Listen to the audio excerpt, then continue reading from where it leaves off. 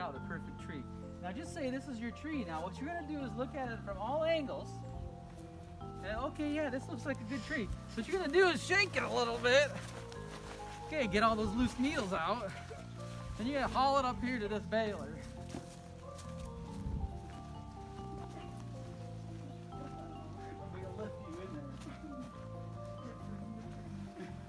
Then what you do is you take your tree, you just put it right through the baler. Then you want to make sure you get plenty of baling out. So once you do that, then you just trim this end off right here like this.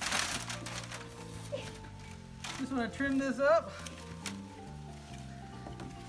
Do a little tie here, you know, you don't want your tree flapping. Then it's ready to be loaded into your pickup truck. Hey, have a great day from Schrader Tree Farm.